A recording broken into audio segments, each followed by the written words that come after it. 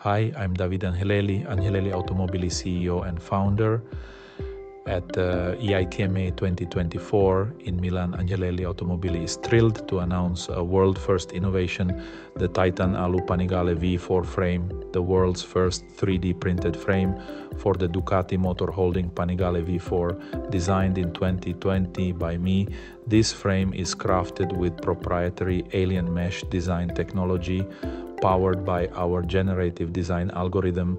This groundbreaking advancement represents the peak of our additive manufacturing capabilities, embodied in the forthcoming RGP1, a superbike that combines cutting-edge design with pioneering engineering, ready to set new standards in both the automotive and motorcycle sectors' 3D printed phase in collaboration with the VRM team.